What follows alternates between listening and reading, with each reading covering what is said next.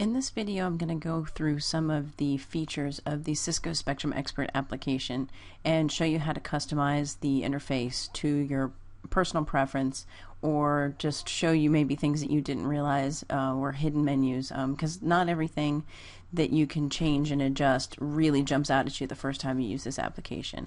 I'll also play back some spectrum captures that I've gathered together over the years and show you some strange captures and maybe get you more familiar with what you're looking at in the main display.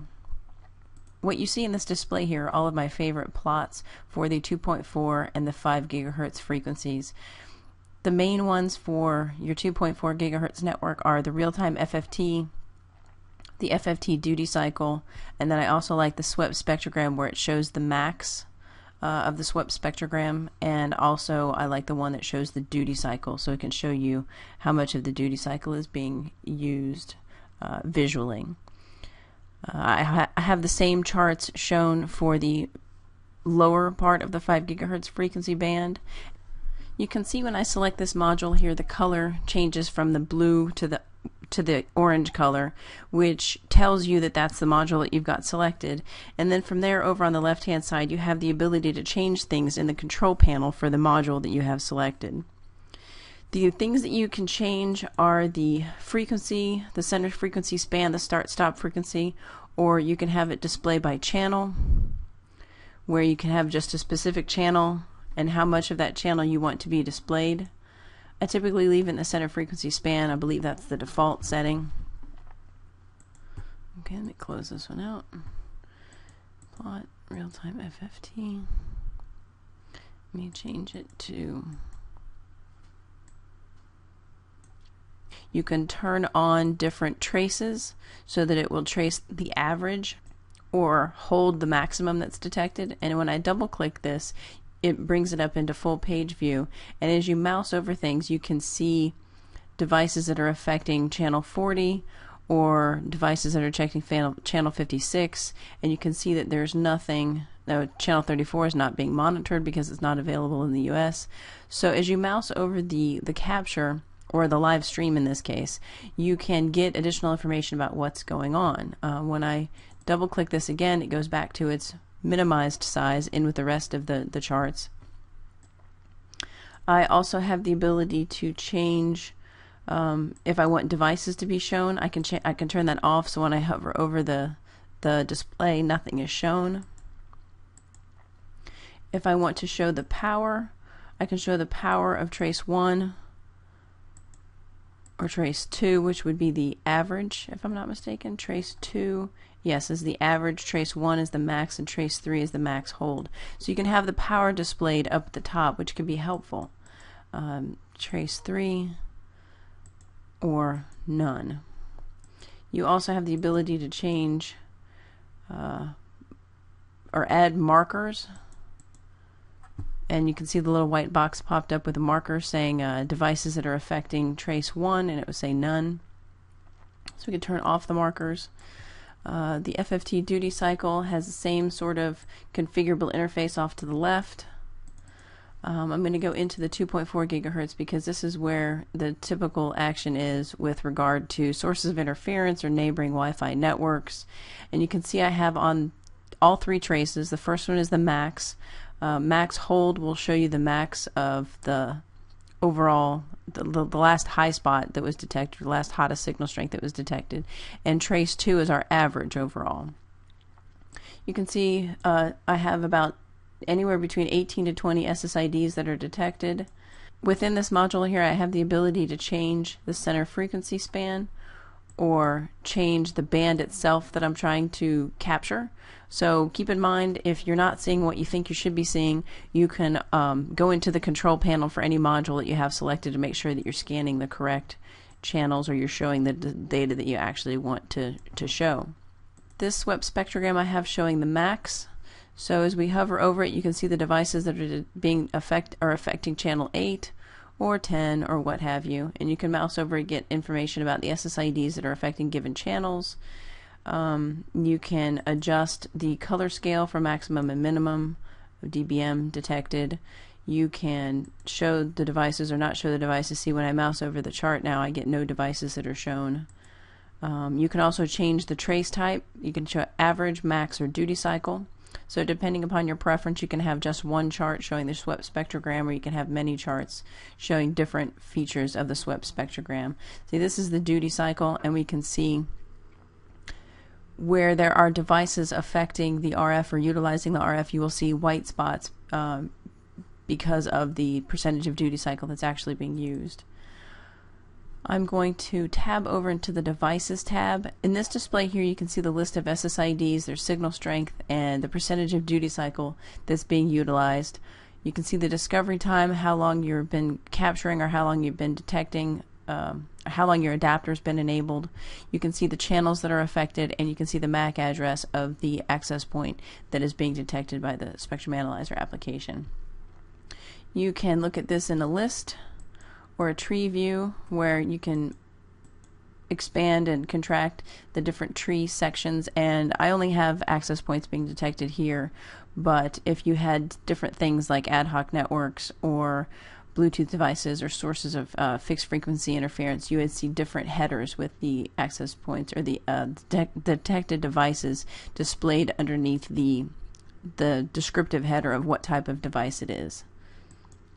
You can have the historic range show currently active, things that were active in the last 10 minutes or the last hour or the last day if this has been running in sensor mode and capturing data for a day. So as things disappear from your screen and you want to see them, you can actually say, show me everything that was detected within the last 10 minutes. And you can see the screen gets completely filled with information based upon things that were detected in the last 10 minutes. If I go to the last hour, it gets even more populated. But if I just go to currently active, you can see the 17 access points that are currently detected by my wireless card or my Spectrum Analyzer card. And I can change do I want to see what is affecting all channels, or do I want to see the 5 gigahertz channels, or do I want to see the higher 5 gigahertz channels? But if I display all of them, you'll see everything in the list. I can look at the channel summary and see what channels have Wi-Fi present and what the current % utilization is. Lots of good information about the current SNR, how many access points are detected on a given channel. On the Spectrum main tab, you can see the channel utilization. You can see how much of the channel is being utilized. You can look at the interference power and see how many access points are operating at what signal strength in what channel of what band. You can get a pie chart here showing how many access points are active in the network. As you have different devices in different categories populate your display, this pie chart will show that, and it won't just be access points. You will have Bluetooth devices or microwaves. You can look at the channel utilization versus time and have 3 different charts for 1, 6, and 11. Trace number 4 could be any of the channels that you're detecting, any of the 2.4 or 5 gigahertz channels that you're detecting. So you can have multiple charts running at the same time showing your channel utilization versus time for all of the main non-overlapping channels if you so chose. You also have the ability to find a specific device, basically turn on the detection of that single device, and you would do that by finding the SSID in the list and say find this device, and then the Spectrum Expert application hones in on just that specific device, and you could start recording the signal, and you would be able to tell whether or not you're getting closer or farther away from the device if you're trying to visually locate it based upon the current signal strength here. As you got closer to it, the signal strength would get higher and the dBm number would get lower. So I'm going to navigate into some other captures that I have and show you some interesting data that I've collected or that friends of mine have collected, so that you'll have seen different types of devices at least once before if you've never used the Cisco Spectrum Expert application before. In this capture here, this is a capture actually that Sam Clements sent to me when he was doing a survey of a clinic with an MRI machine. And apparently when the MRI machine is on, this is the data that was detected by his Spectrum Expert card when the MRI was operating. So as you can see here, we have the tree view. We have a generic continuous device affecting channel 161. a fixed frequency device affecting channels 1 through 14 and using 92% of the duty cycle. Now, if you think of the duty cycle as an overall bandwidth available for a given frequency, 92% of the entire 2.4 gigahertz spectrum was being adversely affected by this single fixed frequency device. This fixed frequency device was taking up 98% of the duty cycle of channels 149 through 157. This device here is taking up 64% of the duty cycle for channels 34 through 42. So that being said, this single device here affecting channels 1 through 14 is effectively killing the possibility that any of these access points would actually be able to send or receive data, or clients would actually be able to send or receive data. It would initiate all kinds of windowing and retries, and basically the wireless network wouldn't work when the MRI machine was in use.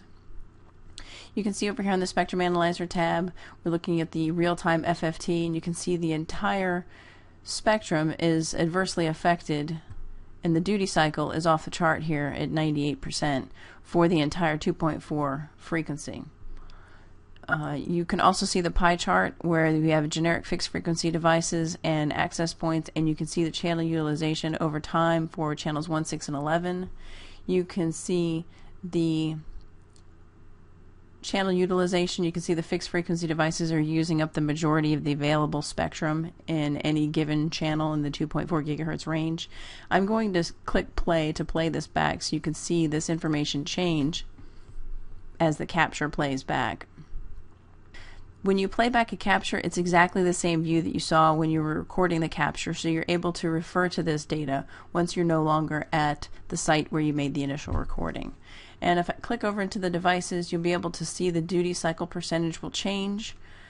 You'll be able to see the signal strength of the device will also change. And if you look at the charts here, you can see this is the swept spectrogram for the 2.4 gigahertz showing the duty cycle, and you can see that the pinks and the reds are off the chart for the duty cycle. I'm going to make this one full screen so you can see what I'm referring to. You can see that reds are 100% utilization of the duty cycle. So needless to say, the 2.4 gigahertz spectrum is incredibly adversely affected by the MRI machine being in operation.